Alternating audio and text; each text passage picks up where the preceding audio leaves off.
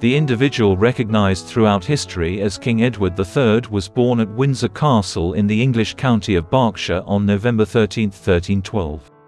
His paternal figure was Edward II, the formidable Edward I, also referred to as Duke of Aquitaine in France, whom he succeeded in 1307.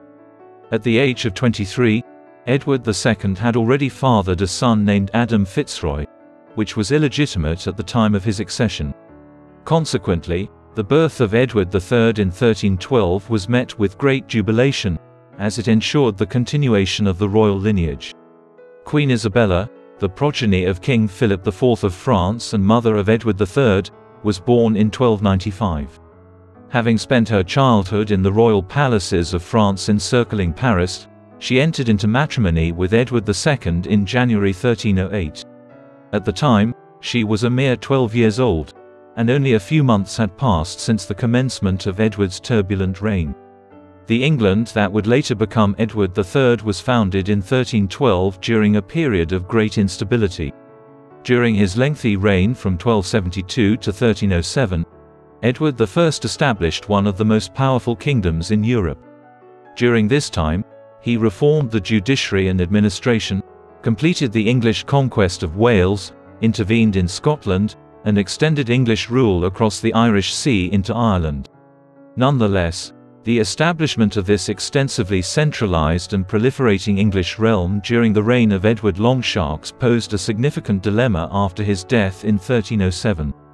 His son, Edward II, was a feeble monarch who vested immense authority in a succession of privileged individuals during his 20-year reign. This practice incited intense animosity among the English nobility and political elite. One of the most favored individuals, Piers Gaveston, had developed a close association with Edward in approximately 1300, during their adolescence. The sexual nature of this relationship is still a subject of considerable debate. However, upon Edward's accession in 1307, Gaveston was bestowed with immense authority. He was ultimately elevated to the position of First Earl of Cornwall and bestowed with numerous offices. Nevertheless, his conduct profoundly infuriated the nobility, and the king was compelled to temporarily exile him. This occurrence transpired mere months prior to the birth of the future Edward III at Windsor Castle. However, the conditions of Edward II's reign failed to improve in the years that followed. During the 1310s, the king developed a similar predilection towards Hugh Despenser, the son and namesake of the Earl of Winchester, that he had previously displayed towards Gaveston. The English nobility's resistance to Edward II's rule intensified in the years that followed the Despenser family's ascent to power. Furthermore, Edward I's advancements in Scotland were reversed in 1314, when the English suffered a catastrophic defeat at the Battle of Bannockburn at the hands of a Scottish army led by Robert the Bruce. To make matters worse, England was afflicted by a famine in the mid-1310s. Thus, the England in which Edward III spent his childhood years was no longer the England of today. Surprisingly little is known about his upbringing. However, young Edward was likely unaware of the state of the country when he was a young man. Rather than being crowned Prince of Wales, as has been the case with almost all direct heirs to the throne of England since the late 13th century, he was given the honorific title of Earl of Chester during his youth. Edward was raised in a household that was distinct from that of the monarch and queen. During his youth, he welcomed a number of siblings, including his brother John, born in August 1316, and two sisters, Joan and Eleanor, who were born in 1318 and 1321, respectively. Edward potentially received a limited education from Richard Berry, a renowned scholar of 14th-century England. Nevertheless, his upbringing and education would have been predominantly focused on the tangible realm of existence, rather than the intellectual realm of books. Although he acquired the skills to read and write French and English, his command of the Latin alphabet was rudimentary at best. Edward might have also dabbled in Flemish and German, but if the accounts of his later years are any indication, they were not substantial. As he approached his 10th year, the political climate in England deteriorated significantly. In 1321, a civil war erupted in England, largely due to the king's continued backing and lavish favors bestowed upon the Despencer family and their allies. Thomas, Earl of Lancaster, a first cousin of the king and a participant in the downfall of Piers Gaveston in 1312, spearheaded this uprising. Despite the king's effective suppression of the rebellion in 1322 and the execution of Lancaster in March of that year in the vicinity of Pontefract Castle, the strained relations continued. Hugh Despencer had achieved prominence in England at this time, but he was gaining an increasingly formidable foe in the Queen. Although Isabella had long harbored resentment for her husband's preferences, her conflict had not been with Gaveston, but rather with Despencer. In contrast, during the 1320s, the Queen harbored a personal aversion towards her husband's preferred individual. As the months passed, this progressively incited her discordance with him, culminating in an impending confrontation. The political instability that had marked Edward II's entire reign was ultimately resolved by events in France. Since the Norman conquest of England in 1066, when William, Duke of Normandy, ruler of a large portion of northern France, had conquered England, the kings of England had held possessions in France. This continental empire expanded in the 2 centuries that followed to encompass additional regions in the southwest of the country, including the Duchy of Aquitaine, before contracting and losing Normandy and other territories. During the early 14th century, the English monarchs possessed solely the Duchy of Aquitaine in France, which belonged to the English Plantagenet monarchs and was not an integral part of the English realm. Moreover, due to the duchy's status as a constituent part of the French realm, Edward II, who died in 1314, ostensibly owed allegiance to the King of France, which at the time was Philip IV, the father of Isabella. However, a succession of brief reigns ensued thereafter. The early indications of Edward II's demise can be traced back to the familial bond between the English Queen and the newly crowned French king in the mid-1320s. In 1323, in Aquitaine, shortly after Charles's accession to France, a dispute emerged wherein a French king official was executed by the seneschal of the duchy, who served as Edward II's senior representative there. As a reaction, Charles IV launched an invasion of the duchy, which prompted Hugh Despencer to apprehend Isabella in England, where she was a French alien. Back in France, Charles IV received word that his sister was incarcerated in her adopted homeland and dispatched an emissary to Edward II in England, advising that Isabella be appointed as his ambassador to France for the purpose of engaging in peace negotiations. Although this was an unconventional proposal, the English king agreed to it. This event marked the onset of Edward II's downfall. Isabella, a French national, entered the orbit of Roger Mortimer, an exiled English nobleman who was surrounded by a faction of Englishmen who were opposed to Edward II and the Despencers. Subsequently, a romantic relationship developed between the Queen and Mortimer. More significantly, the juvenile Edward, Earl of Chester, who would later become King Edward III, was banished to France in September 1325. The primary rationale for Edward sending his 12-year-old son to continental Europe remains a subject of conjecture. However, the most plausible explanation is that he declined to travel to France and stand before Charles IV as a participant in peace negotiations. Had he done so, Edward would have been obligated to pay homage to Charles, a fellow monarch who Edward was technically a subject of as Duke of Aquitaine.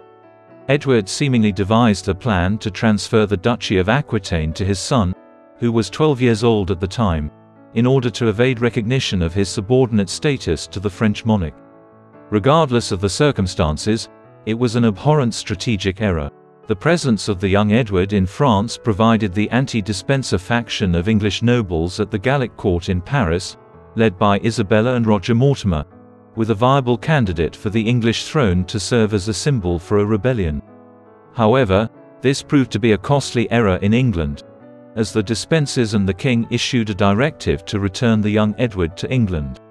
Isabella declined this order. Thus, by the end of 1325, Isabella and Mortimer had established a number of the prerequisites to attempt an overthrow of the Despensers in England and the administration of Edward II. However, Isabella's brother was unwilling to assist. Although Charles IV had initially offered assistance to Isabella during her ordeal in England, he refrained from endorsing an invasion of that country.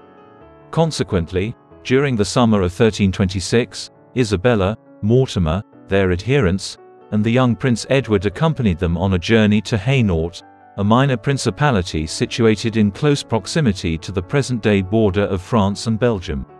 It was in this location that Isabella reached a bargain with the Count of the territory, William I, whereby she would wed Prince Edward to Philippa, the daughter of William. In return for military assistance, Edward consented and furnished Mortimer and Isabella with several hundred men. Isabella, Mortimer, and an estimated 700 soldiers landed in Suffolk in late September 1326, proving that this small force was ultimately sufficient. In the weeks that followed, support for Edward II utterly vanished from England, sparking the abrupt release of years' worth of resentment towards his irresponsible rule and the undue favour he had bestowed upon the Despensers. The City of London issued a dire proclamation in support of Isabella and Prince Edward. The king was apprehended in mid-November and subsequently detained at Kenilworth Castle in South Wales. Meanwhile, the Despenser family's senior members were apprehended and promptly executed. Subsequently, Edward II's reign came to an end with a reasonable amount of peaceful action.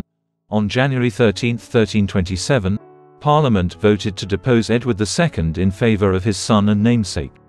The monarch was presented with the resolution at Kenilworth, and he reluctantly consented to abdicate on January 20, shedding tears.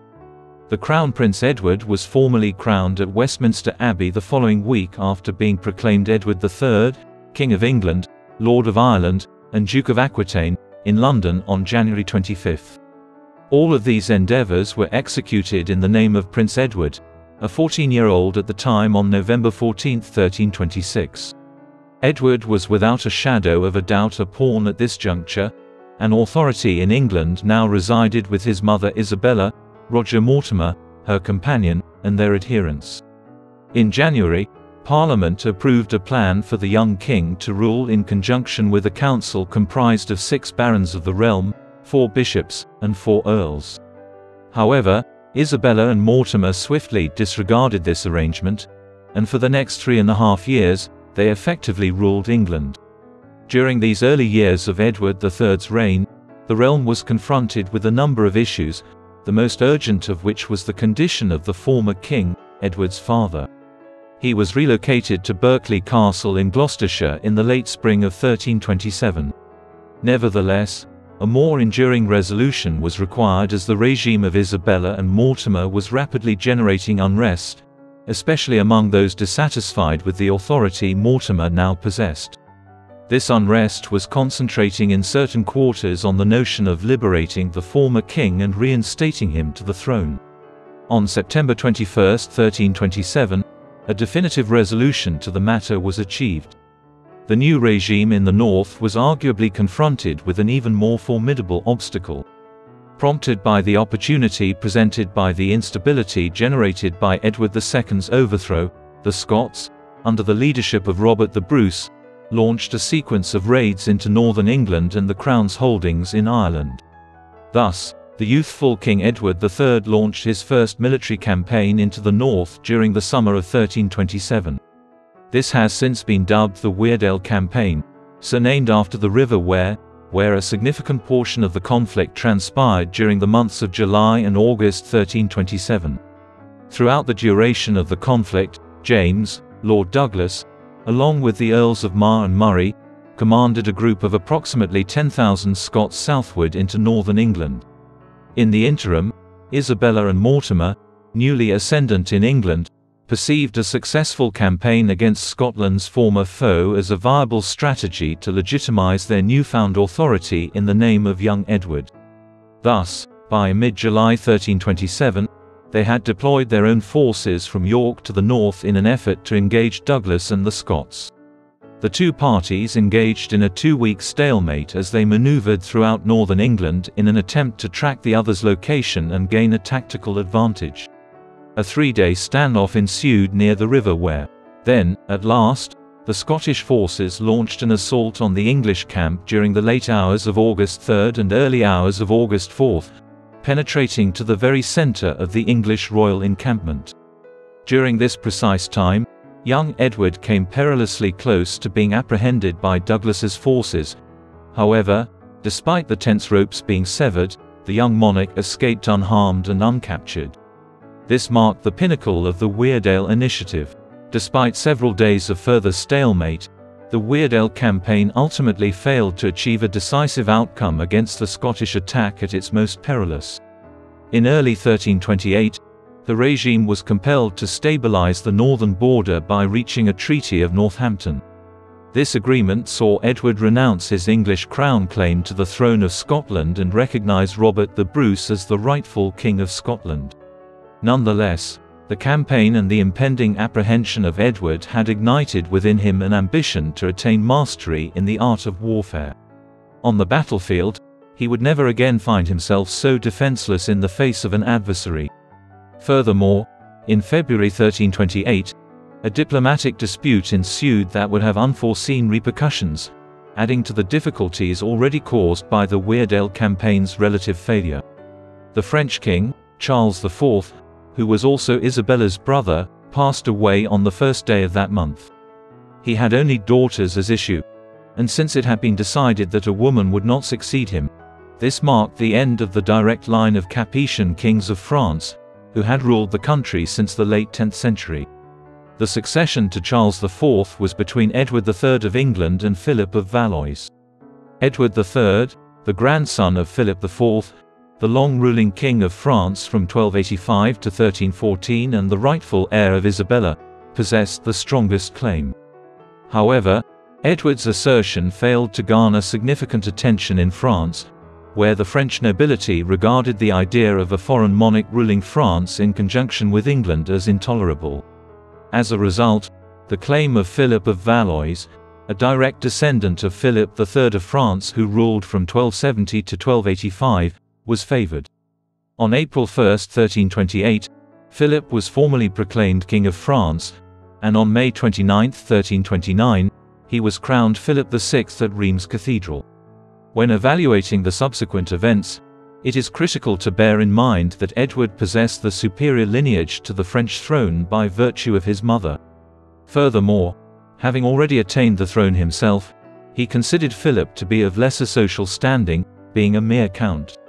Edward was deeply motivated by his conviction in his divine right to rule and his superior claim to power, which solidified his resolve to prevail in the impending conflict.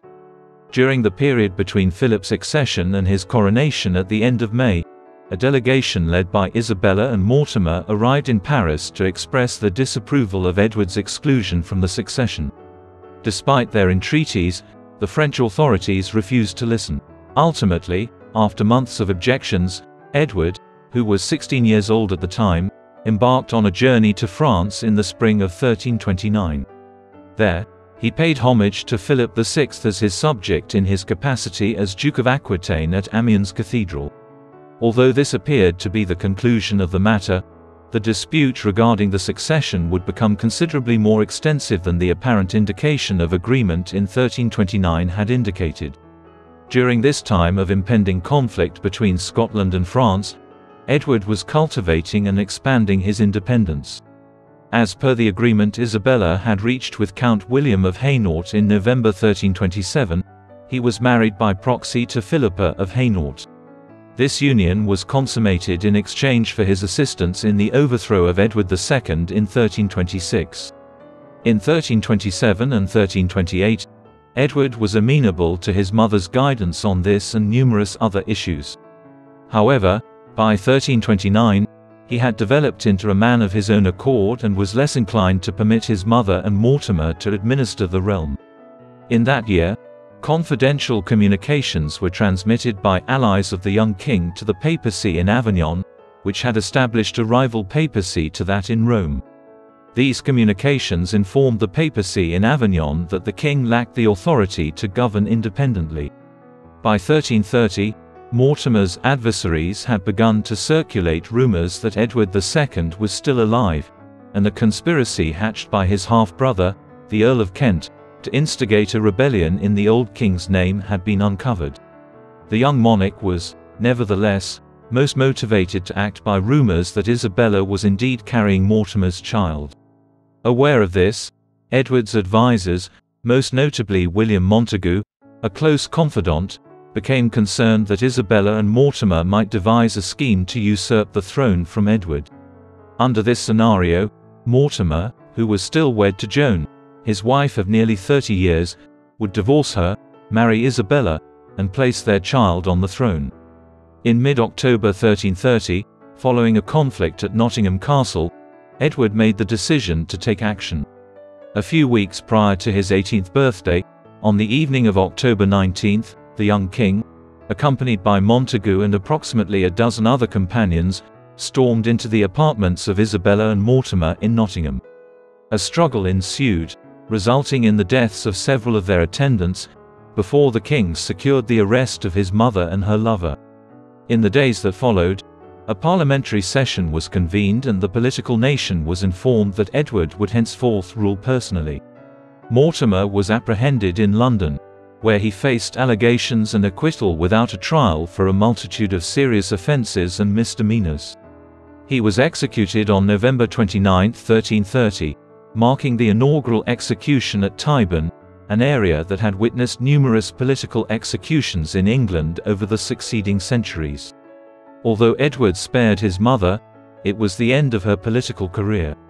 Following her execution, Mortimer was conveyed to Windsor Castle, where she allegedly experienced a partial nervous breakdown. She was confined to house arrest until 1332, at which point she was granted permission to retire to Castle Rising in Norfolk, where she spent a quarter-century leading an extravagant yet largely inactive lifestyle. Occasionally, there were discussions regarding her journey to France, and her family maintained communication with her. However, Edward clearly hesitated to grant this request to a mother who had previously shown preference for Mortimer over her own son during the early years of his reign. Subsequent to her demise on August 22, 1358, she underwent a transformation into a nun of the Order of St. Clare, signifying her growing religiosity in later years. Following the departures of his mother and Mortimer in late 1330, Edward III was able to commence his own reign at the precise moment he turned 18. England had endured nearly constant unrest for the preceding quarter-century as a result of Edward II's weak rule and subsequent usurpation of the throne by Mortimer. However, during Edward's tenure, England's power was restored and expanded. Under his guidance, the nation would reach an unprecedented pinnacle of development during the Middle Ages. In the wake of the Treaty of Northampton, which was reached in early 1328 between King Robert of Scotland and Mortimer and Isabella on Edward's behalf, this expansion of English power in Scotland commenced. Robert had consented to acknowledge the territorial assertions of a number of English border lords, most notably Henry Percy and Henry Beaumont, regarding lands in southern Scotland. Nevertheless, Robert made few efforts to effectively transfer ownership of the disputed lands to these lords of northern England. Neither did the minority government that ruled Scotland after Robert's death and the accession of his young son, David II, rectify the situation. The disinherited initiated a plot to depose the Bruce line in Scotland by re-endorsing the Balliol lineage as a monarch of Scotland. This lineage had been championed by Edward's grandfather, Edward Longshanks, more than 3 decades prior. As a result, the disinherited lords, led by Henry Beaumont, transported Edward Balliol, the rival claimant to the Scottish throne, from France. They concurrently petitioned Edward III for authorization to invade Scotland, but their request was denied. However, their actions may have received sufficient implicit support for the disinherited to decide to initiate their own military campaign independent of the king. A naval expedition led by these nobles departed Yorkshire in the summer of 1332 and arrived at Kinghorn, located in the eastern Scottish province of Fife. After advancing interior, they defeated the Scots in a decisive manner at the Battle of Duplin Moor on August 11, 1332.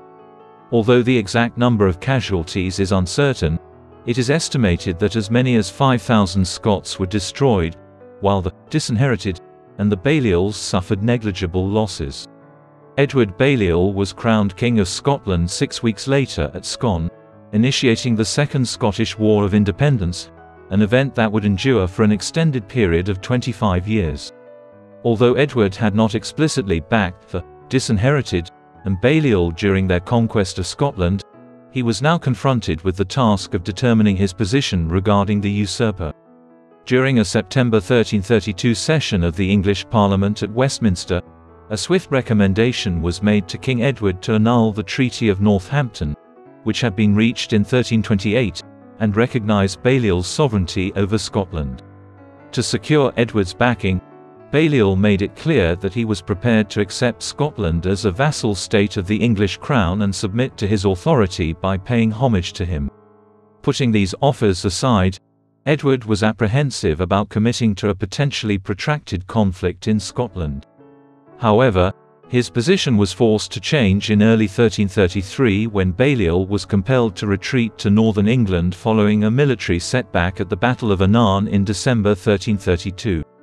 The English Parliament, government, including the Exchequer and courts, were relocated to York, where they remained for the subsequent several years, in an effort by the young king to re-establish English control over Scotland, which his grandfather had successfully established many years prior but had dissolved during Edward II's ineffective reign. This exemplifies Edward III's determination and clarity of purpose in pursuing his objective. An initial endeavour was to capture the border town of Berwick, which was a constituent of Scotland during that period. In March 1333, Balliol, with the assistance of Edward, commenced a siege against this location. Early in the summer, when the monarch himself had arrived to campaign on the border, the garrison and townspeople had informed the David II government to the north that they would surrender without military assistance by mid-July. The townsfolk of Berwick's reaction to this ultimatum would result in the first of Edward III's numerous decisive military triumphs. Sir Archibald Douglas, the guardian of Scotland during David II's minority, amassed an army of over 20,000 men and advanced southwards in order to engage Edward's forces. They engaged at Halidon Hill, located approximately 2 kilometers northwest of Berwick, on July 19, 1333. Douglas led an army of roughly twice as many as Edward III did at the outset of the Battle of Halidon Hill, approximately 10,000 men versus the English army's 10,000. Nevertheless, Edward's strategic positioning partially compensated for his numerical disadvantage. He had seized Halidon Hill to dominate the surrounding region, and he had resisted all temptations to retreat, even when Douglas launched raids into northern England from the south during the battle. The English possessed exceptional military capabilities that would prove advantageous to Edward not only at Halidon but also on numerous occasions thereafter. Notably, they employed the 6-foot-long longbow, capable of launching volleys of iron-tipped arrows that swiftly breached chainmail armor. This projectile was considerably more effective than the slow and cumbersome crossbows that dominated the majority of European armies during the early 14th century. The battle at Halidon Hill commenced around midday. Despite possessing a numerical advantage, the Scots were compelled to advance up the elevated terrain occupied by Edward's legions. Douglas should not have attempted to engage Edward while he was on the offensive, but due to the expiration of the ultimatum issued by Berwick to the Scottish government the following day, he was compelled to attempt to evacuate the town in order to prevent its surrender to the English besiegers. The outcome was a complete defeat. The English longbow was utilized effectively to decimate the Scottish armies as they endeavored to ascend the hillside. Ultimately, the Scottish forces disintegrated, and the English, under the leadership of Edward, advanced downwards in pursuit of the fleeing Scots towards the sea. By day's end, thousands of Scottish troops had perished, potentially comprising half of Douglas's 20,000-strong army, while Douglas and 5 Scottish earls perished. Halidon Hill was a momentous victory for Edward, one of the most substantial triumphs ever won by an English force against the Scots. It also marked the beginning of Edward's emergence as a highly formidable military commander throughout Europe. Furthermore, English arms were now in the ascendancy, On the continent, English armies had been previously considered noticeably inferior to their counterparts in France and elsewhere. From a political standpoint, Edward's triumph in Scotland conferred vast advantages. Berwick promptly capitulated, and several Scottish magnates subsequently paid homage to the English king in the days and weeks that followed. More significantly, Balliol was reinstated to the Scottish throne, and in February 1334, he consented to the cede of 8 counties comprising southern Scotland below the Firth of Forth and the Solway Firth. Subsequently, in June 1334, Balliol paid homage to the reinstated monarch. Following an 18-month whirlwind campaign during which Scotland was nearly wholly subjugated to the English, David II and his followers fled to France. Thus, by mid-1334, the northern frontier appeared to be secured in a manner not seen since the reign of Edward Longshanks. However, where Edward III achieved success, his former ally, Edward Balliol, was perpetually let down. Just after Edward reinstated Balliol in Scotland, he incited another uprising in the summer of 1334. Balliol was compelled to flee Scotland once more, prompting Edward to intervene on his behalf once more in late 1333. Therefore, Scotland maintained a degree of vulnerability by 1337, and the conflict would persist for an extended period of time. Nevertheless, the overall efficacy of Edward's policies towards Scotland in the 1330s is beyond dispute. He restored England's stability in the north beyond what had been observed for 3 decades and secured territorial concessions along the border. Most notably, he successfully captured Berwick, which would thereafter serve as an English stronghold on the Scottish border, with the exception of a brief period of time. Moreover, had it not been for other matters diverting Edward's attention in 1337, he could have potentially expanded his authority over Scotland even further. The distraction, which originated from France, would have had far-reaching repercussions for England and France for more than a century. The origins of the 100 Years' War can be traced back to the demise of the Capetian dynasty in France and the premature death of Charles IV in 1328. As previously observed, Charles's demise resulted in the spring 1328 accession of Philip of the House of Valois as Philip VI of France. Although Edward truly deserved a stronger claim to the throne of France, the French nobility swiftly elected to support Philip's accession out of reluctance to have an English foreigner rule France. The war in Scotland, in numerous respects, presented Edward with the opportunity to re-establish his claims in France. Given that France and Scotland maintained a consistent alliance during the late Middle Ages, the Auld Alliance emerged from their intermittent hostility towards England. Therefore, it comes as no surprise that subsequent to Edward's triumph at Halidon Hill in 1333, David II and his advisors sought refuge in France. Philip VI of France provided substantial support for David's cause over the subsequent years as Edward endeavoured to fully conquer Scotland. This support peaked in 1336, when an enormous French invasion of Scotland was considered a distinct possibility. However, Edward managed to avert this from occurring by destroying the coastal regions of Scotland, burning crops, and rounding up livestock. No French army could land there if it could not procure food to sustain itself in the weeks that followed. Midway through the 1330s, additional controversies deteriorated relations between France and England, most notably Edward's provision of refuge in England to Robert, Count of Artois, the cousin and mortal enemy of Philip VI. However, this ultimately proved to be the most direct path to the outbreak of conflict that precipitated the 100 Years' War. Edward's most susceptible domain was France itself. On May 24, 1337, Philip VI officially declared his intention to seize the Duchy of Aquitaine from Edward. The Count of Eu was dispatched with an invasion force into the Gascony region late that summer. Although the force caused widespread devastation throughout the countryside, it failed to capture the duchy's principal city of Bordeaux from the English.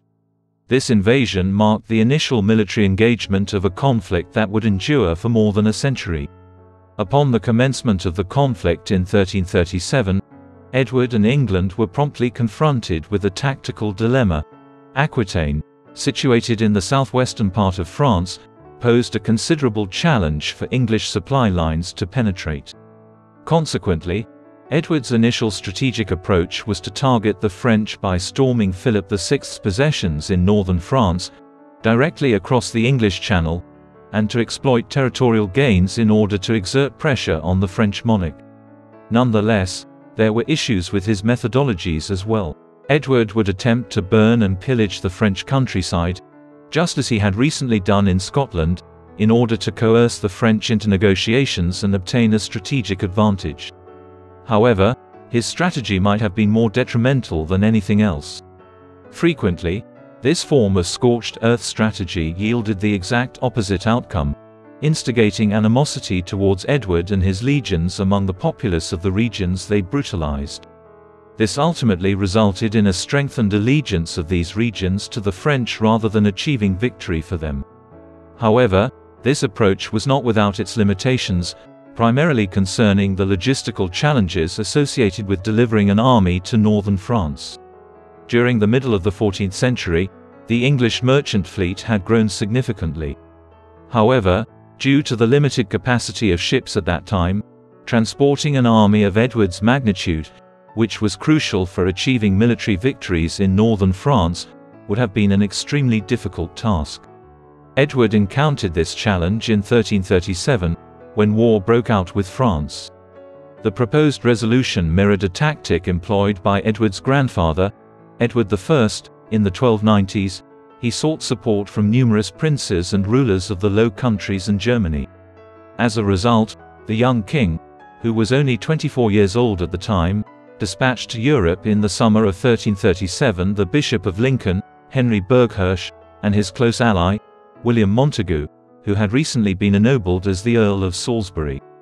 In the subsequent weeks, alliances were expeditiously negotiated, encompassing Hainaut, Guelders, and Brabant in the Low Countries, and notably, Louis, Duke of Bavaria, the reigning Holy Roman Emperor. In total, Burghurst and Montagu succeeded in securing assurances from these rulers regarding the provision of around 7,000 troops to support Edward in France, along with shipping and other logistical assistance required to transport the 10,000 men that Edward intended to personally transport to France. As a result, a force of nearly 20,000 men would be assembled and deployed in the field in northern France. However, these alliances were not without their drawbacks. By the end of 1337, Louis and the other princes had received substantial financial subventions from England to finance the mobilization of their armies. By that time, these subventions had totaled £124,000, which was numerous times Edward's annual income. As a result, Edward was compelled to borrow heavily from the merchant banking families of Italy during the early stages of the war in order to finance the alliance he had established. This subsequent development held considerable importance. While certain historical accounts may portray the king's use of parliamentary subsidies and financing, including that of Edward III and his grandfather Edward I, as an indulgent use of the legislature, such reliance was in fact vital to the establishment of the English parliamentary system. During the late medieval and early modern periods, it was universally acknowledged that parliaments were convened when the ruling monarch required financial support from the political nation, and that the political nation could lodge complaints and requests with the monarch in return. In reality, Edward's utilization of Parliament in this fashion contributed to the progressive formation of the Mother Parliament during the 14th century. Edward ultimately departed from England on July 16, 1338, with his armies and passed Antwerp in the days that followed with nearly 5,000 men.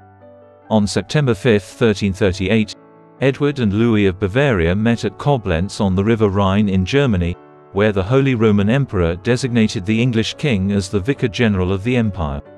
This was a momentous occasion as it theoretically placed Edward in command of the military resources of the entire empire. Having secured this title and amassed the majority of his armies in the Low Countries, Edward was at last capable of capturing the field in northern France in the spring of 1339. Nevertheless, this inaugural year of active military campaigning was marred by Philip VI's refusal to engage Edward in direct combat. Their closest encounter occurred in October at La Capelle in northeastern France, which proved to be a largely unsuccessful endeavor. Perhaps as a result of his frustrations during his first year of military campaigning, Edward re-established his claim to the throne of France, a momentous decision. His official justification for his presence in France was the protection of his holdings in Aquitaine until early 1340. However, this stance shifted in January 1340, possibly influenced by a new ally of Edward's, Jacob van Artevelde, a native of Ghent who had emerged as the preeminent political figure in the Belgian towns of Flanders. In 1339, Van Artevelde garnered the support of Flanders and convinced the English monarch to reinstate his assertions regarding his rightful place on the French monarchy. This right was formally ratified by Edward on January 26, 1340, when he commenced utilizing the title and arms associated with the kings of France. During an illustrious and long-lasting reign, Edward's claim to the French throne was arguably his most renowned and enduring deed. Although English monarchs claimed the throne until 1802, this action gave England immediate cause to engage on the continent in strategies that enabled the English state to maintain a foothold in France until the mid-16th century. After assuming the French throne in 1340, attention turned to the naval campaign in the English Channel. During the early stages of the conflict, Philip VI amassed an impressive fleet of slightly more than 200 ships by the summer of 1340, supplemented by contingents from his ally, the Kingdom of Castile in Spain. By the time a decisive engagement was fought in 1340, the English fleet had grown substantially. On June 24, 1340, the pivotal naval engagement of this phase of the Hundred Years' War took place at Sluys, situated off the coast of Flanders. The English longbow, which had been so effectively employed in Edward's armies since Halidon Hill in 1333, was put to devastating use here by the numerically smaller English fleet, which was able to engage the French ships from relatively close quarters. By the evening, an estimated 18,000 French mariners and soldiers had perished, and all but 23 of the more than 200 French ships had been destroyed or captured. Furthermore, all of the French senior naval communications had been destroyed or captured. Edward showcased in this instance that he was not solely a military commander on land, but was also capable of securing decisive victories at sea. In fact, he had personally endured intense combat and sustained a thigh arrow wound. Edward won a decisive victory at Sluys, which ensured English dominion over the English Channel for an extended period of time and protected the south of England from prospective naval assaults until the middle of the 14th century. Nevertheless, Edward encountered a formidable obstacle that proved impregnable through land or sea: the escalating expenses of the conflict. As a result, in November 1340, just a few months following his triumph at Sluys, he clandestinely returned to England to confront the government, entrusted with the responsibility for managing finances during his absence. It is worth noting that the Archbishop of Canterbury, John Stratford, initially expressed strong disapproval. However, the two individuals managed to reconcile somewhat in 1341, when Edward's focus reverted to Scotland. During the late 1330s and early 1340s, France was embroiled in a war that inevitably took precedence over events in Scotland. However, this did not mean that the conflict in Scotland had ever reached its conclusion. In fact, when David II, who was approaching his late teenage years and establishing his own independence as a claimant to the Scottish throne, returned to the country from France in the summer of 1341, Edinburgh and Stirling were swiftly seized by the Bruce CA. However, although Edward may have desired to persistently shift his focus to Scotland, the conflict in France quickly reclaimed his utmost importance. In April 1341, John III, the Duke of Brittany and ruler of the substantial fiefdom of Brittany in the extreme northwest of the country, died without a clear heir. The ensuing succession dispute provided Edward with an opportunity to demonstrate the legitimacy of his claim to the title of the Crown of France in France. In pursuit of this objective, Edward endorsed the claim put forth by John de Montfort, who was related to the Duke deceased via his niece, whereas King Philip VI of France backed the claim put forth by Charles, Count of Blois, who aspired to succeed to the duchy. The War of the Breton Succession, a significant component of the larger Hundred Years' War, commenced at that moment. It persisted for the subsequent quarter-century as an independent conflict. From an immediate standpoint, the conflict in Brittany provided Edward with a favorable circumstance to further contest Philip's dominion in France, a prospect he skillfully capitalized on in the subsequent years. The War of the Breton Succession persisted at a rapid tempo until the mid-1340s. It was this regional conflict that served as the justification for Edward to initiate preparations in 1345 for a significant new invasion force in England. It would remain in France until the subsequent year, but once it did, the 1346 campaign would be renowned for producing some of the most consequential engagements of the Hundred Years' War and for Edward's most renowned military triumphs. The precise objectives and rationale behind the expedition to France in 1346 were predominantly concealed during its early planning stages in England.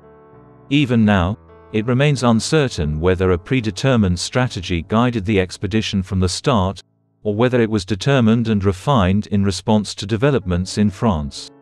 We are aware of the precise events that transpired on July 12, 1346. Edward's army, comprising an estimated 12,000 to 15,000 men, arrived at the Cotentin Peninsula in Normandy. His objective was to execute a military raid across French territory, a strategic maneuver that Edward favored greatly in France and which served as an additional pivotal plank of the military revolution that Edward instituted among the English.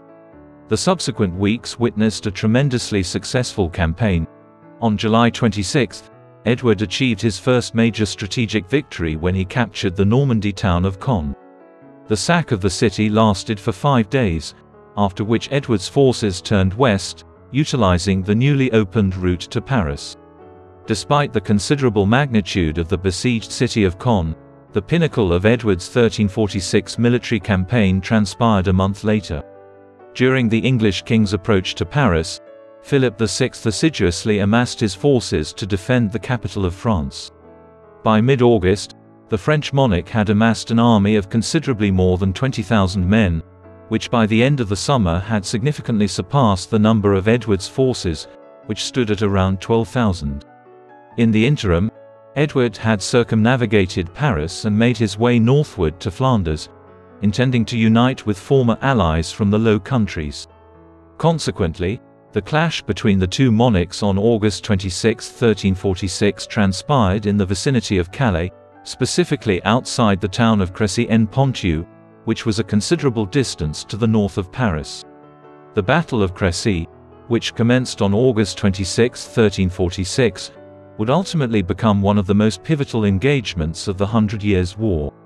Upon receiving information that Philip's army was in close proximity, Edward dispatched his forces to occupy the elevated terrain along the right bank of the River May, as it meandered past the village of Crécy. Edward had previously benefited from the high ground at Halidon Hill, and it was anticipated that the same would transpire here. The English forces were organized into 3 divisions, with 2 divisions of longbowmen flanking 1 unit of dismounted close combat fighters commanded by Edward himself. Late in the afternoon, the French launched a disastrous assault. The crossbow, the preferred French projectile weapon, was completely outclassed by the English longbow. A division of French crossbowmen was quickly annihilated by sustained English longbow fire. Philip then attempted to send his cavalry directly up the hill towards the English centre. However, similar to the Scottish at Halidon Hill, the French cavalry was completely overpowered by sustained longbow fire. As soon as the cavalry charge approached Edward's arrayed close-quarters infantry division, they had already sustained significant losses in strength.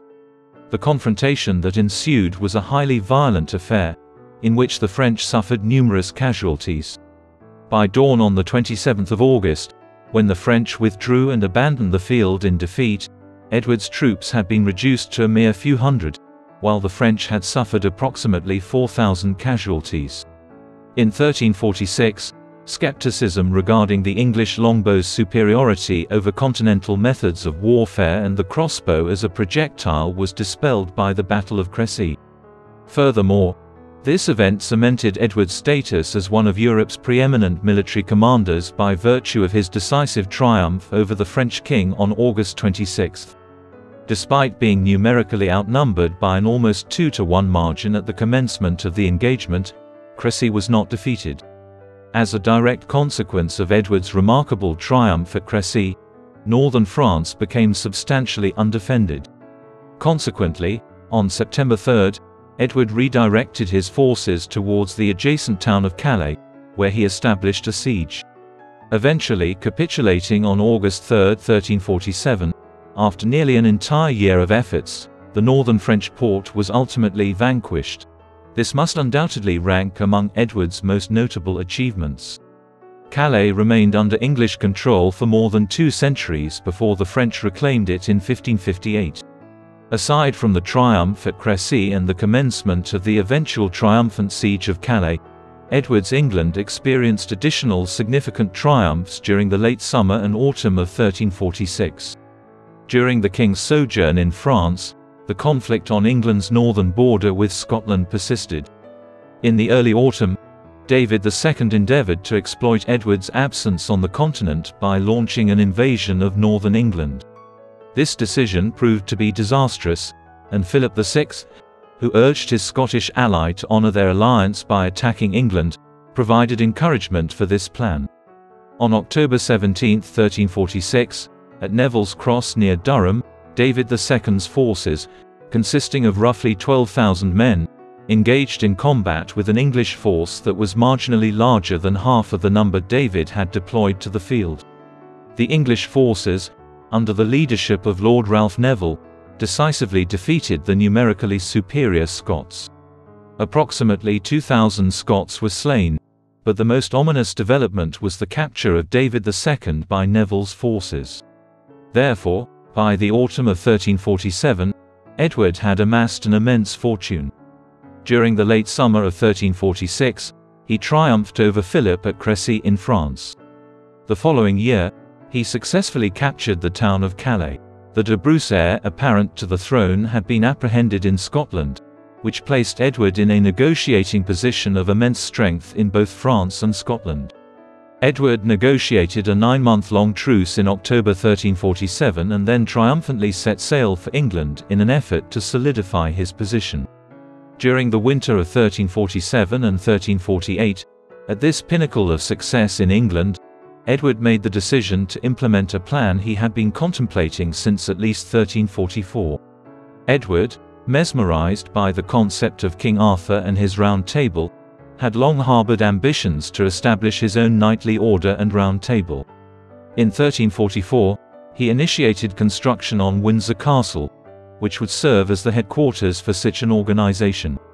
Having achieved military success in both France and Scotland, he decided to implement a variant of this plan, a knightly order dedicated to St. George, so named after the sword belt worn by its members.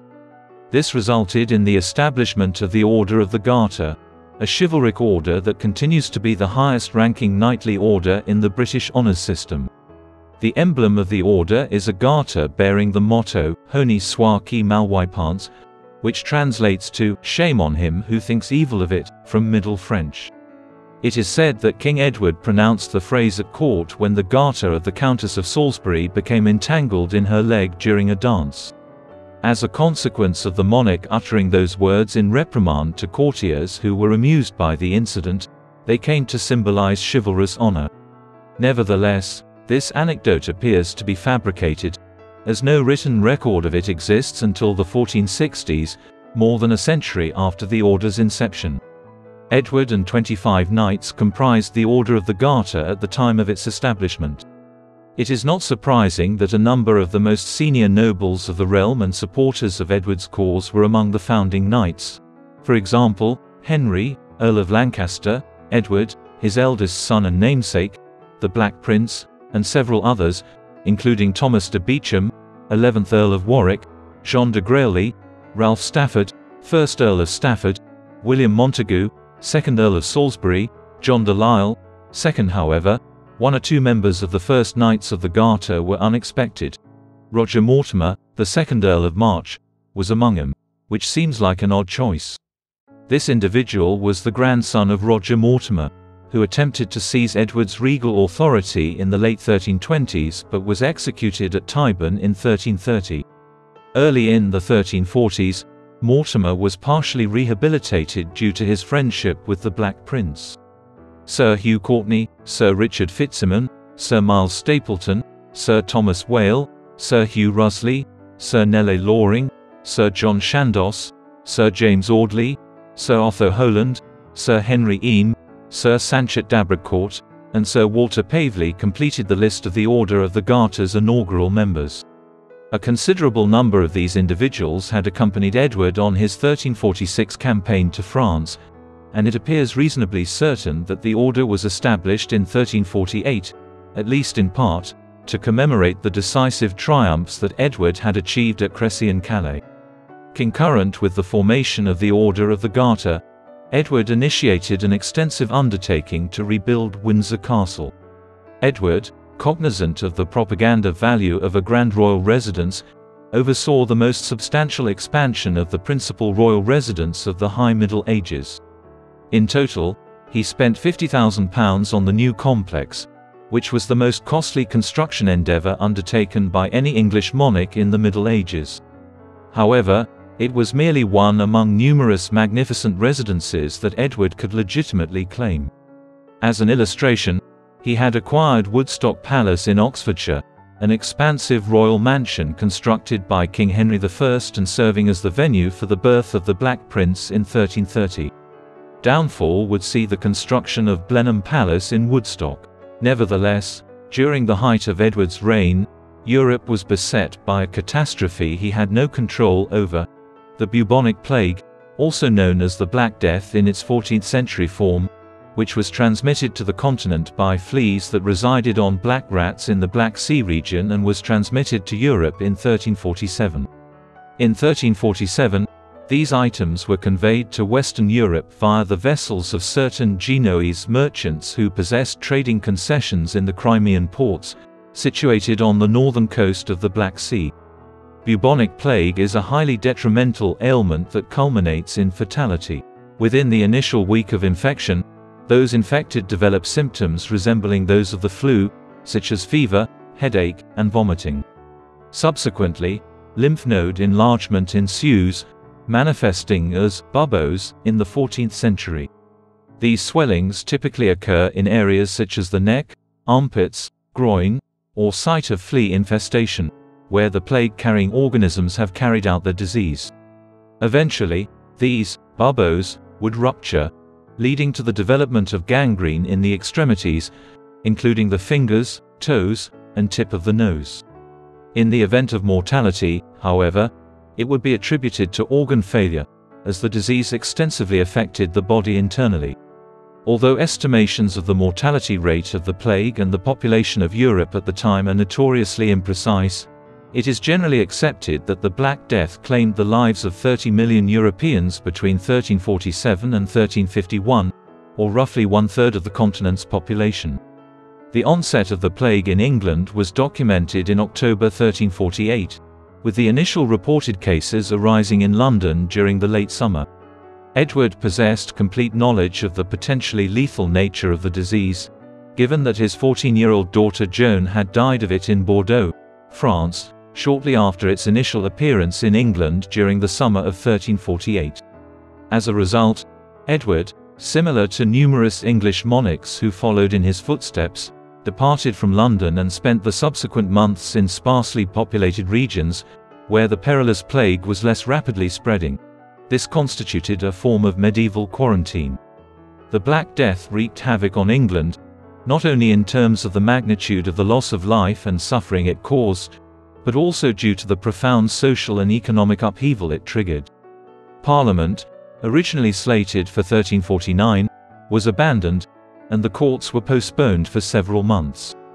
In the interim, mass graves were excavated to inter the deceased, and the nation initiated quarantine and sanitation protocols, to the best of its ability for a medieval state. Recent events of the 21st century have demonstrated how crucial even seemingly simple measures such as quarantining and removing the still pathogenic remains of the deceased are in containing any pandemic. Edward's government was effective in implementing these measures following the initial outbreak in 1348. However, following the initial devastating wave of the disease, the most critical concern was labor shortages. Due to the drastic reduction in population across the continent, the European economy would be plagued by a dearth of manpower for decades. Nevertheless, this predicament was mitigated in England through one of Edward's most understated yet consequential accomplishments. The monarch issued a preliminary ordinance regulating labor during the summer of 1349. The Statute of Labourers was enacted in 1351 as a subsequent measure. In doing so, wages were regulated to their pre-plague levels, thereby assuring the continued operation of the English economy during the severe labour shortage of the 1350s. While not met with the same level of acclaim as Edward III's military triumphs, the enactment of the Statute of Labourers was a pivotal moment in his reign. It effectively controlled the English labour market during the chaotic period that followed the Black Death and made England the only European nation in the 1350s to do so. Historiographers have also noted that the statute did generate social unrest and tensions among workers, who felt shortchanged in a labour market that had benefited them in the aftermath of the epidemic, which adds to the controversy surrounding its effectiveness. Furthermore, the responsibility for implementing the Statute of Labourers at the county level in England was predominantly placed on the justices of the peace, who were judicial officers tasked with upholding the law. The aforementioned offices were already in existence prior to the crisis precipitated by the Black Death. However, it was during the 1350s that they acquired increased jurisdiction and importance as local offices of the Crown. Consequently, Edward not only oversaw the establishment of a stable labour market in the wake of the Black Death via the Statute of Labourers, but the process by which this was accomplished also marked the beginning of the modernisation of the position of Justice of the Peace. The Justices of the Peace maintained a significant role in English local government for centuries, and from the 16th to the 19th centuries, the office was exported to numerous countries. In an effort to better respond to the crisis caused by the Black Death, Edward implemented additional domestic reforms in the 1350s. Among these, a significant reform of the English coinage, which he initiated in 1351, gold coins and a new silver coin known as the groat entered circulation. Edward, unlike other administrators of the early 1350s, did not possess a keen interest in the nitty-gritty of government reforms. However, he excelled in this regard through his discernment in selecting individuals who were highly qualified to supervise his domestic policies and delegate authority to them. Prominent figures in this context were administrators like William Shares Hull and John Thoresby, who supervised the execution of policies including the reintroduction of coins in the mid-20th century. Particularly crucial for sustaining the perpetual war effort was the financial reform of England. Although the conflicts with France and Scotland persisted, the pandemic emergency precipitated by the Black Death ensured that the truce Edward negotiated with Philip VI in late 1347 was maintained for the most part until the late 1340s.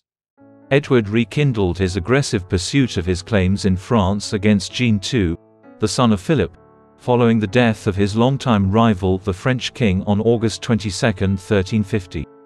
Nevertheless, his endeavours were impeded by a renewed French alliance with the Kingdom of Castile in Spain and the presence of a Castilian fleet in the English Channel during the early 1350s. Consequently, Edward was unable to execute any additional invasions of France during this period. Meanwhile, the Succession War persisted. Due to this subsequent postponement and the repercussions of the Black Death throughout Western Europe, France did not witness another significant military engagement until the mid-1350s. Edward devised a dual-pronged assault when the time came in 1355. One would traverse the English Channel directly to northern France from Normandy, while the other would be executed in Gascony, situated to the southwest. The latter campaign, facilitated by Gascony, would for the first time prominently feature one of Edward's sons. Between 1330 and the mid-1350s, Edward and Queen Philippa welcomed a minimum of 12 children, who were delivered at consistent intervals. Of these 12, 9 survived infancy, which was an exceptionally high proportion for the late Middle Ages. 5 of these 9 were sons and 4 were daughters. Edward, his son and namesake, succeeded his father. Born in 1330 and given the title Black Prince, he assumed a substantial role in the French war starting in the late 1350s. At the age of 16, he was appointed commander of a detachment at Crécy, and 2 years later, he became a founding member of the Order of the Garter. In fact, the Black Prince assumed command of the Aquitaine campaign in 1355. John of Gaunt, the third oldest surviving son of Edward III, was named after the town of Ghent 3 months prior to the Battle of Sluys when he was born in 1340. During the final 15 years of his life, John was also destined to have a substantial impact on English domestic politics and the 100 Years' War. The dual expeditions of 1355 did not reach France until the latter part of the year. The king personally led his expedition across the Channel to Calais in the extremely late autumn. However, by that time, word had reached France that the Scots had once more exploited English engagements on the continent to invade northern England. Edward returned swiftly across the English Channel, and in January 1356, he initiated his final military campaign in Scotland. Due to this about turn in northern France, the Black Prince's campaign to Aquitaine emerged as the more significant of the 2 English expeditions to France during the mid-1350s. In mid-September 1355, the heir to the throne embarked on a journey to Bordeaux via southwest France, accompanied by approximately 300 ships and several thousand men. At this juncture, the military campaign season had nearly concluded. However, Edward Jr. ventured briefly inland in the direction of Toulouse before returning to Bordeaux for the remainder of the winter. Although the campaigns of 1355 were unremarkable, the one in 1356 stood out as one of the most pivotal of the entire 100 Years' War. With an approximately 6,000-man force, the Black Prince embarked on a great chevauchée, an extended military raid through France, in July. As he advanced east through central France, numerous towns and villages, including Bourges, were consumed by his forces before they turned around and returned to Bordeaux in late August. Throughout this period of turmoil, King Jean II of France was proclaimed to confront the English army. Jean may have held the opinion that the Black Prince was not a capable commander in comparison to his father, and the French forces possessed a substantial numerical advantage over the English with a strength of over 10,000. However, if Jean II had believed that these elements would grant him a decisive advantage, he was gravely mistaken. The Battle of Poitiers, which ensued on September 19, 1356, resulted in another decisive victory for the forces of the Black Prince over the French. An initial feigned retreat caused havoc along the French lines, and the English longbow was once again utilized to devastating effect. By the battle's conclusion, an estimated 2,500 French troops were dead, but the most significant loss was the capture of Jean II himself. Given that David II of Scotland had remained in English custody since the Battle of Neville's Cross a decade prior, Edward III now held the kings of France and Scotland as captives. This circumstance conferred a significant advantage on the English king, who ultimately decided to demand ransom in exchange for political, military, and territorial concessions.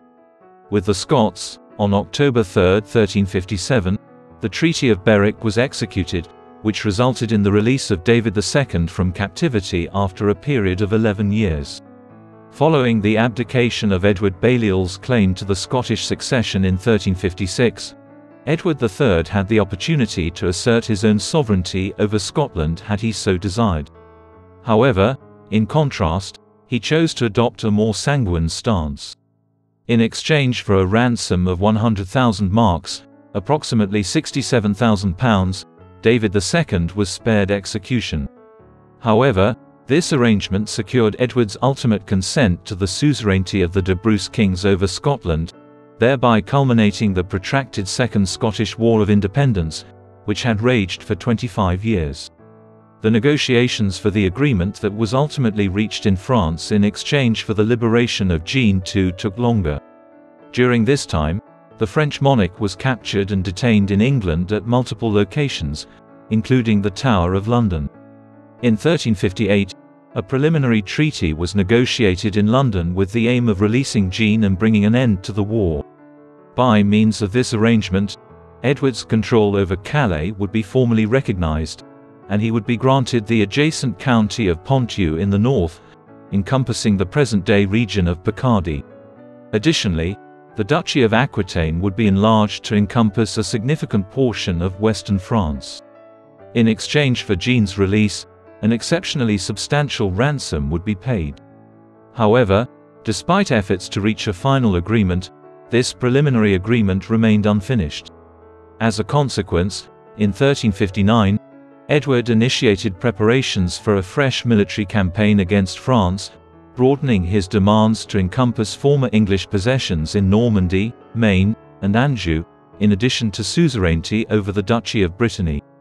Edward, in exchange, made a solemn pledge to abstain from any territorial claims to the throne of France. However, the English king's proposed territorial concessions would have required England to directly possess nearly half of France, as well as virtually the entire north and west of the nation.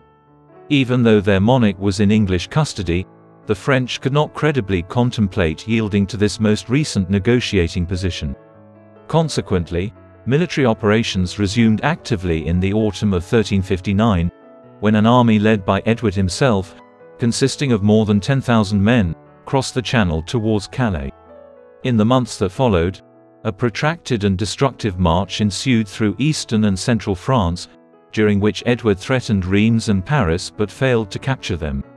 Despite this setback, Edward was unable to secure a strategic victory that would have enhanced his negotiating position during renewed peace negotiations. The French were hesitant to confront Edward and his English forces directly by the late 1350s, having endured numerous defeats at the hands of English armies that they had significantly outnumbered for the previous 15 years or so. Amid the impasse, discussions resumed in the early summer of 1360. The peace or Treaty of Bretigny, which derived its name from the municipality in close proximity to Chartres where they took place, was ratified by Edward on October 24, 1360. As per the agreement's stipulations, Jean too was to be set free in exchange for a substantial ransom of £500,000. Edward, in turn, was to abstain from asserting his throne claims over France.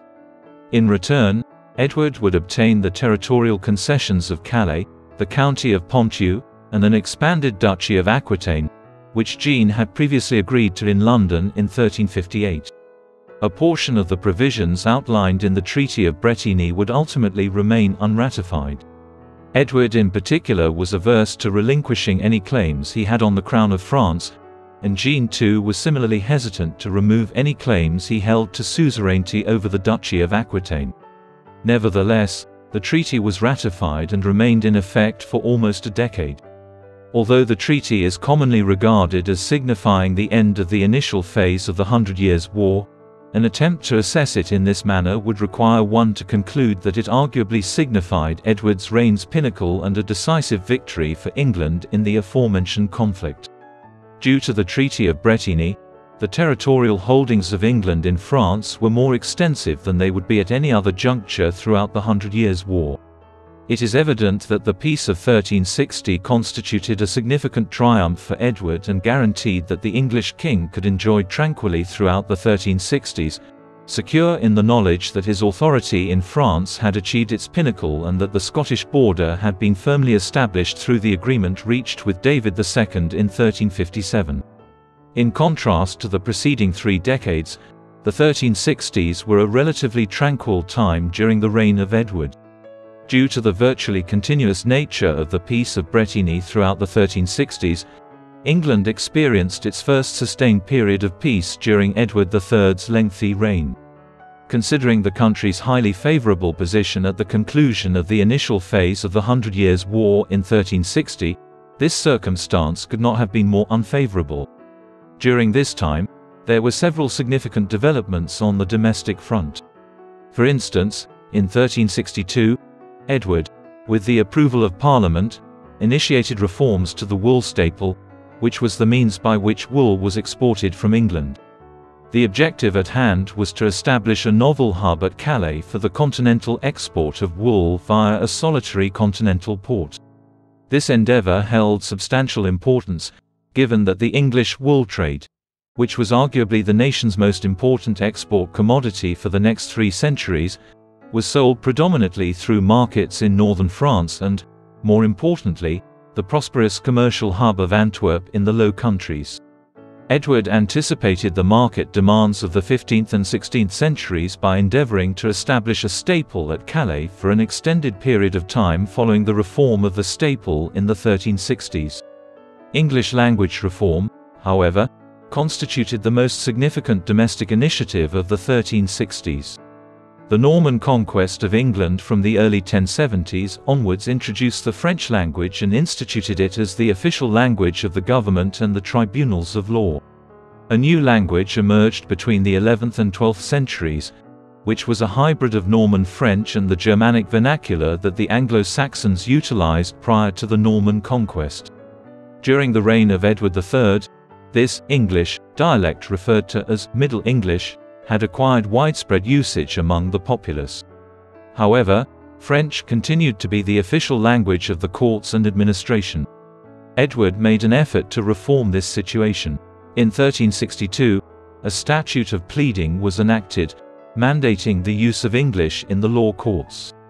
Likewise, during the inaugural session of Parliament in 1363, the proceedings commenced in English instead of French. As a result, the 1360s witnessed several significant developments in the official adoption of English as the language of government and the courts in England. In another realm, the 1360s were a significant era in the administration of the Lordship of Ireland. Throughout the majority of his reign, Edward was preoccupied with France and Scotland, which prevented him from devoting much personal time to Ireland, which the English crown ruled in the eastern, northern, and southern portions of the island. Throughout the western half of the nation, several Irish lordships ruled and continued to contest English rule. As a consequence, Edward delegated the administration of Ireland to his second eldest surviving son, Lionel of Clarence, in the early 1360s. The subsequent years witnessed the fruition of this appointment.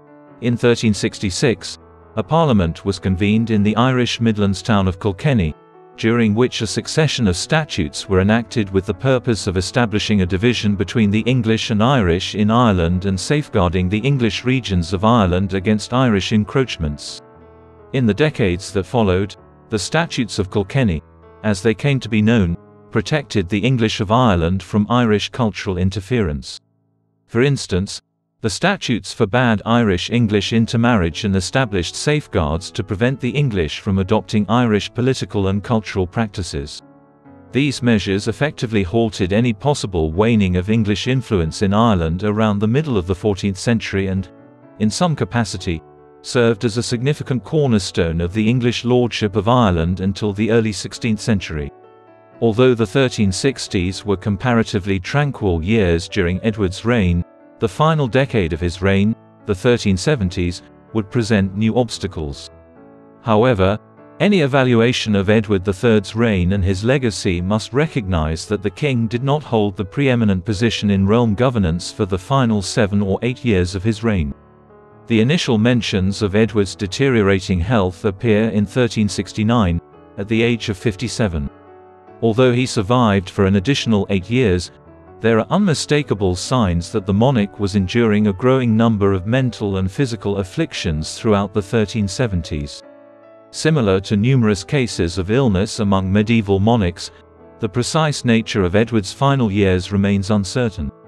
However, it appears that a sequence of strokes he endured during his final 8 years or so may have been the primary cause of his most severe ailments. Although Edward's influence on the governance of his realms was undeniably constrained by these afflictions, he continued to participate.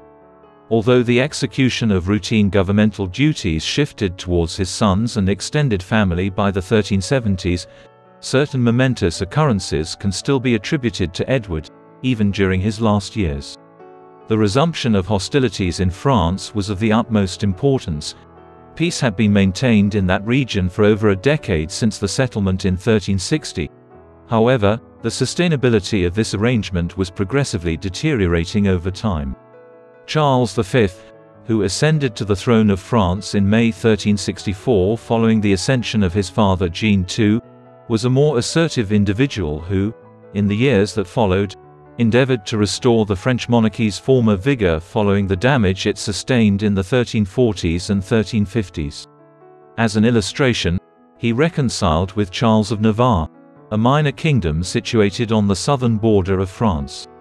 However, more significantly, the French monarch reaffirmed the Duchy of Brittany's suzerainty under the authority of the French monarchy.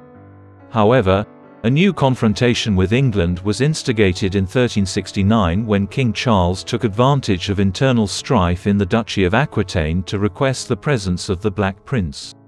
Upon the refusal of the heir apparent to the English throne to comply, Charles V angrily declared the Duchy of Aquitaine forfeit, thereby instantly reigniting the dormant Hundred Years' War. In retaliation, Edward recommenced his ascension to the throne of France, an ambition he had previously pledged to relinquish in 1360.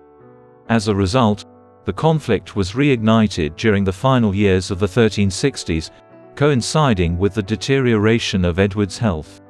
This subsequent phase in the English-French conflict was notably dissimilar to the events that transpired in the 1340s and 1350s. To begin with, it is important to note that Edward abstained from personally leading an invasion of France. Instead, the implementation of military campaigns was predominantly entrusted to his sons, the Black Prince and John of Gaunt. Notably, in this regard, Edward had intended to spearhead an expedition to France in 1369, when the conflict initially arose. However, he was compelled to abandon his intentions, and John ultimately assumed command of the army as it traversed the Channel. Furthermore, during this emerging stage of the conflict, the rivalry between England and France grew progressively entangled with a sequence of internal strife and interstate disputes in Spain, which involved the kingdoms of Castile and Aragon, the two principal powers in that region. Possibly as a result of the extent to which England's triumphs in the 1340s and 1350s relied on Edward III's dynamic leadership and dazzling generalship, the country struggled during this most recent phase of the conflict without his direct participation. A significant portion of the Duchy of Aquitaine was conquered during the early 1370s, in part due to the Castilians' triumph over the English at sea off La Rochelle in southwestern France in June 1372. This setback restricted the extent to which English forces on the continent could be resupplied from England. In an endeavour to recoup the defeats incurred by English forces between 1369 and 1372, a significant military campaign was initiated in 1373. Under the leadership of John of Gaunt, this grand chevauchée or raid advanced from the southern region of Calais, traversed eastern France, and ultimately arrived west of Bordeaux. Despite causing considerable devastation, the operation was a strategic failure that ultimately failed to achieve its primary objective of reinstating English dominance in Brittany. Consequently, by the mid-1370s, in the absence of Edward's leadership, the English presence in France had significantly waned and was predominantly restricted to northern Calais and the littoral regions of Gascony, which encompassed the city of Bordeaux. During this period of declining English fortunes, Pope Gregory XI proposed mediating a peace agreement between the belligerents in 1374. The treaty that resulted, referred to as the Treaty of Bruges, was ratified on June 27, 1375. Although it granted England a period of recuperation, it failed to garner domestic support, primarily due to the weakened English position in the northern region of France caused by the peace. However, this temporary arrangement did not endure for long, as the matter of Aquitaine's sovereignty remained unresolved despite the most recent treaty, and in the subsequent months, this matter sparked further unrest.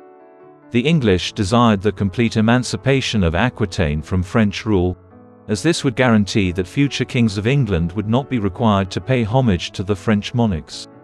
Although Charles V's reluctance to effectively relinquish any claim he held on the duchy was somewhat understandable, the conflict soon re-emerged in 1377 regarding this and several other issues. When it did, the government of Edward's successor would be tasked with overseeing it. Despite experiencing setbacks in France during the final years of Edward's reign, a number of domestic crises were adeptly managed on the domestic front. The most significant of these was the matter of financing a new period of war on the continent. Parliaments were convened in 1371 and 1373 to secure loans and subsidies from the lords and gentry of England. In both cases, Edward was required to make a number of concessions to the political nation in order to secure the necessary funds. Throughout the decade, however, resentment grew regarding the kingdom's finances, and it reached its zenith in 1376, when a parliament known to history as the Good Parliament, convened just 1 year prior to Edward's death, was tasked with providing additional funding for the monarch. During their April 1376 meeting, however, they utilized the occasion to express a collection of accumulated grievances, specifically targeting a number of Edward's advisors. In particular, the Parliament targeted John of Gaunt during the summer of 1376, when the Black Prince succumbed to gastroenteritis on June 8. An ultimately harmonious sequence of events transpired, culminating in the dismissal of the advisors who had provoked the political nation and the implementation of additional reforms. As a consequence, the English Parliament served as a mechanism for the English political community to seek redress towards the conclusion of Edward's reign, albeit in a manner that would deteriorate in the future. The fact that this was averted and, consequently, England remained free from any revolt throughout Edward's lengthy reign, demonstrates the domestic stability of his reign in spite of the recurring financial strains caused by protracted wars in France and Scotland.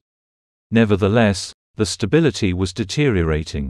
In 1376, the assembled parliamentarians and nobles in London would have noticed that the king's health was rapidly deteriorating. At the age of 64, and after nearly 50 years on the English throne, he became gravely ill in late September due to a large abscess. A few days later, he attempted to finalize the provisions of his will in anticipation of his imminent demise. However, this did not transpire. Instead, the elderly monarch continued to endure. Nonetheless, the abscess ruptured in early February 1377, leaving him with significant physical immobility for the subsequent months of his life. On June 21, 1377, he passed away at Sheen Palace, the site where Richmond Palace would later be constructed, in close proximity to London. It was highly probable that his demise was the result of an additional stroke. At the age of 64, he had accomplished a great deal during his lengthy and influential reign as monarch of England. Jean Froissart, the preeminent chronicler of Edward's reign and the initial half of the Hundred Years' War, chronicled Edward's demise and funeral in his chronicles. Froissart personally experienced the event. On June 21, 1377, the valiant and noble King Edward III passed away, much to the profound anguish of the entire realm of England, as he had served them well as king. His like had not been observed since the reign of King Arthur, who had previously ruled England, referred to as Great Britain at the time. As a result, King Edward was embalmed and ceremoniously carried through the city of London on a bier borne by 24 knights adorned in black. His 3 boys, the Duke of Brittany, and the Earl of March accompanied him on this procession, which proceeded at a leisurely pace while leaving his face exposed. It would have moved the heart of anyone to see and hear the sorrow of the people that day. Their sobs, screams, and lamentations would have been unforgettable. It was an apt farewell voyage for one of the greatest kings of England. Edward II was succeeded by his grandson, Richard, who was born into the Black Prince and was a mere 10 years old when he ascended to power. Richard II ruled until his cousin Henry Bolingbroke usurped him in 1399. During this time, England experienced numerous instances of mass social unrest and military setbacks, with the most notable being the Peasants' Revolt of 1381. Similar to his great-grandfather Edward II, Richard's dependence on a select group of trusted individuals generated widespread discontent. Although Edward was without a doubt one of the most enduring and successful monarchs in the history of England, A generation of historians began to disparage him in the 19th century and questioned whether his reign could be considered a success. Nevertheless, this perspective is flawed due to the fact that Victorian-era writers attempted to impose their own value systems on Edward's evaluation, rather than evaluating the monarch according to his own characteristics as one of the late Middle Ages. The moral concerns of subsequent generations would have made little sense to a sovereign who was born and raised in battle. In fact, it is problematic to impose moral judgments on the actions of individuals who lived hundreds of years ago. In recent times, historians William Ormrod and Ian Mortimer have effectively restored the reputation of Edward III. Edward's final years did experience some setbacks, particularly in France, but he was gravely unwell and power had largely devolved to his sons at the time. Disregarding this latter period, Edward's reign was unquestionably successful. During his reign, England experienced its zenith in the Middle Ages. From the 1330s to the 1360s, Edward not only ruled England, Wales, and a significant portion of Ireland, but also effectively established his authority over Scotland and substantial portions of northern and western France. Certain territorial gains, such as the fortuitous capture of Calais in northern France, were either permanent gains, as was the case with Berwick on the Anglo-Scottish border, or long-lasting losses. Furthermore, his instigation of the Hundred Years' War played a pivotal role in the eventual development of modern nation-states England and France by capitalizing on their administrative and financial capabilities and fostering an emerging sense of patriotism through collective effort. In fact, when Edward issued requests for funds and personnel from the regions under his dominion in order to finance his campaigns in France, he was essentially instructing his subjects to devise more efficient methods of taxation and resource exploitation. This is the fundamental foundation of the contemporary nation-state, which is strategically positioned to maximize the utilization of its available resources in the name of governance. A significant portion of this territorial expansion was accomplished through Edward's exceptional military prowess and the military revolution he presided over. Throughout his reign, England became the military superpower of its time due to the English longbow.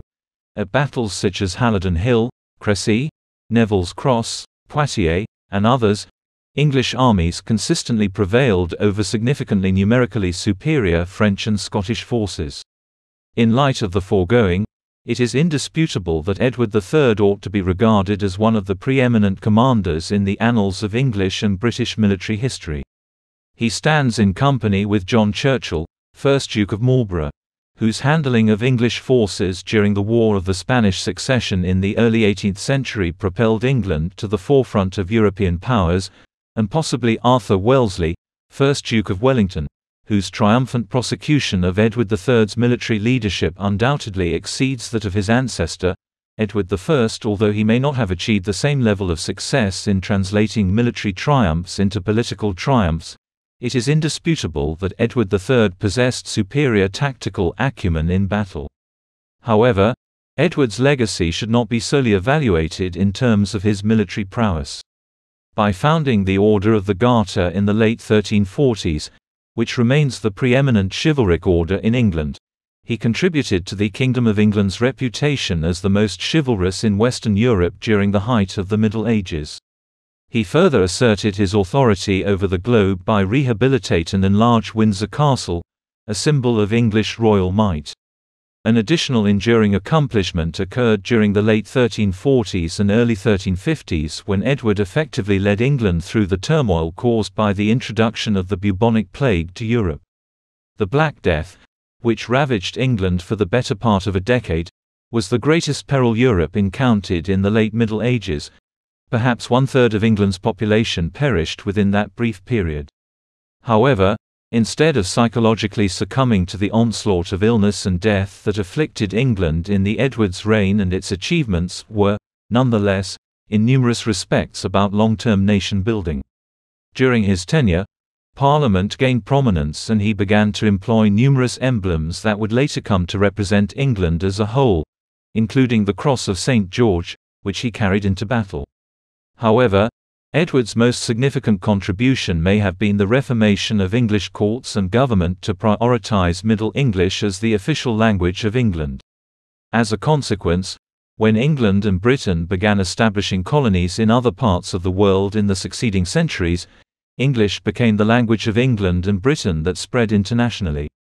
The significance of Edward III in relation to these pivotal events of the 14th century is indisputable. Thus, he was arguably the greatest monarch by England. In your opinion, what is King Edward III? Did he reign as the finest monarch in the history of England? If so, is his obscurity today unjust? Kindly provide your feedback in the remarks section. Until then, we appreciate your attention.